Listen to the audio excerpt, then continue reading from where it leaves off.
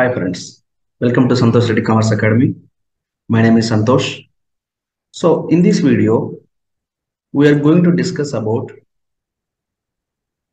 CA Foundation course. So we are going to have some brief discussion about CA Foundation course.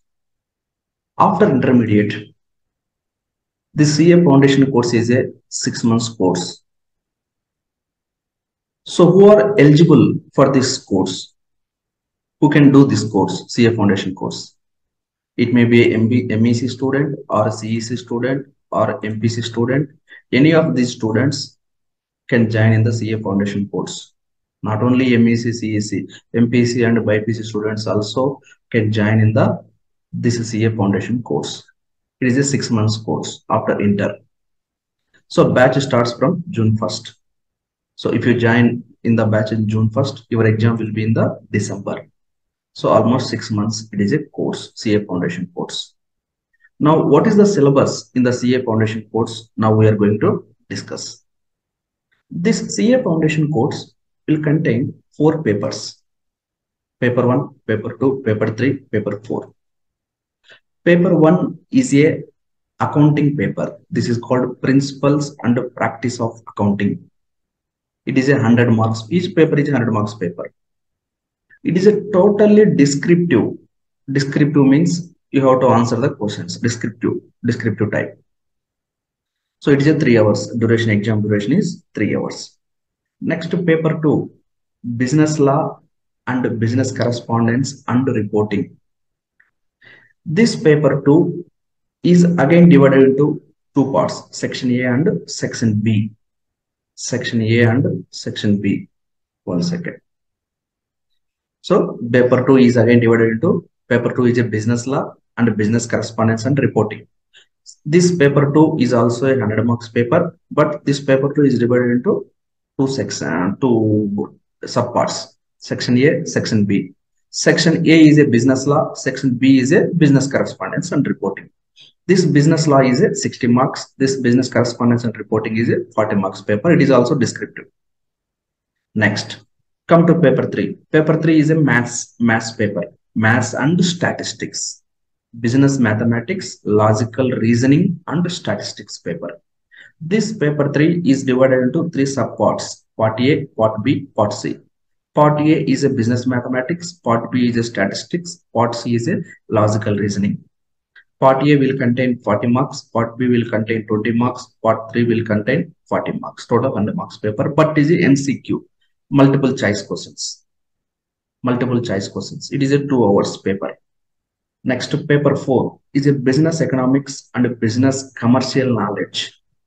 So economics paper, but business and commercial knowledge is also added. So paper 4 is again divided into 2 subparts, part A, part B. Part A is a business economics, part B is a business and commercial knowledge. Part A will contain 60 marks weightage, part B will contain 40 marks weightage, but it is a MCQ. This is also multiple choice questions, 2 hours paper. So total in CA Foundation, you are having 4 papers, 400 marks. But paper 1, paper 2, accounts and law, business law is a descriptive type. Paper 3 and paper 4 is a multiple choice questions. This is also 100, total 400 marks. Out of total 400 marks, what is the pass marks? How much I should get in order to go through CA Foundation course? See, here one logic is there.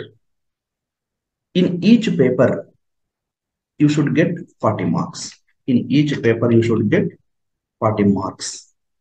And overall means overall total marks, you should get 200 marks.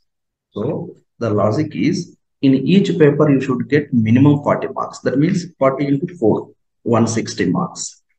And extra 40 marks you should get from somewhere. Suppose in paper 1, Suppose in paper 1, I got 70 marks. In paper 2, I got 40 marks. In paper 3, I got 50 marks. In paper 4, I got 60 marks. Total overall should be 200, minimum 200. Suppose in paper 1, I got 80 marks. In paper 2, I got 30 marks. That means you failed CA foundation. That means in each paper you should get minimum 40 marks, and overall, including all 4 papers, should be 200 marks. That means indirectly they are telling that 50% is the pass percentage. In each subject, you will get minimum 40 marks. Overall, on all subjects, you should get 50 marks. Then you qualified as a CA foundation. Then you qualified CA foundation. Clear? Now we'll discuss about one by one paper. Paper 1 is a very scoring subject, principles and practice of accounting. Out of 100 marks, if you perfectly practice, you can get 70 marks very easily with inter-syllabus. Normally, in the inter MEC or CEC student can get easily 70 marks if you are perfect knowledge about inter. Like same, what are the points you have to focus, like partnership accounts, company accounts, company accounts, like basic accounting. Basic accounting means journal entries, like ledgers, whatever maybe, trial balance, whatever maybe. Basic, if you are perfect in MEC and CEC accounts paper, then you can easily get 70 marks in the paper 1. 70 marks means 200 overall criteria you can reach very easily. It is very scoring subject, paper 1 accounts. Next, when come to paper 2. Paper 2, what is the paper 2? Business law and business correspondence and reporting. This is having 2 subsections. Section A, business law. Section B, business correspondence and reporting. See, in paper 2, section A, business law is a 60 marks. In this paper, it is very practical paper. Business law is a practical paper. So out of 60 marks, you can get 40 marks. In this, you should be very safe out of this business law, because next to section B, business correspondence and reporting, is a dry subject, theoretical subject. Maximum you will get, even you practice so much also, maximum you will get 20 marks. So your more focus should be on the business law in order to go through paper 2, because business law will contain 60 marks.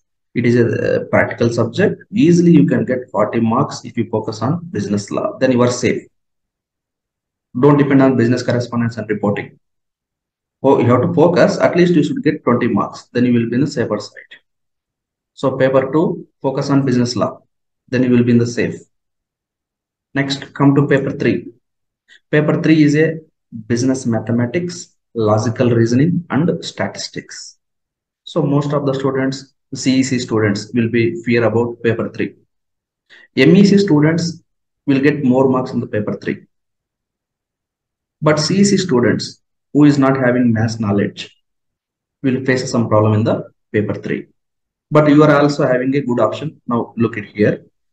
Paper 3 is divided into 3 parts. Part A, Part B, and Part C. What is Part A? Part A is a business mathematics. This is 40 marks. For CEC students, it may be a tough. What is the tough? Part A may be a tough, because it is a business mathematics. What you will contain in the business mathematics? Like ratios,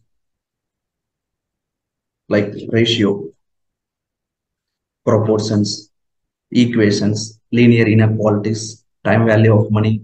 Likewise, you will have business mathematics 40 marks weightage. It is very tough for the CEC students to gain more marks in the business mathematics. Easily you can manage 20 or 15 marks like that in business mathematics. But MEC student will get almost 30 to 35 marks in the business mathematics itself, Part A. Sir, then it is very easy. Then it is very hard to pass the CA foundation for CEC students. It is not a hard. Then you can focus on Part B and Part C. Part B is a statistics. Part C is a logical reasoning. CEC students also can easily do this statistics and logical reasoning. Math knowledge is not required. What is the remaining marks in the statistics and logical reasoning? 20 and 40, 60 marks. You can get 40 marks.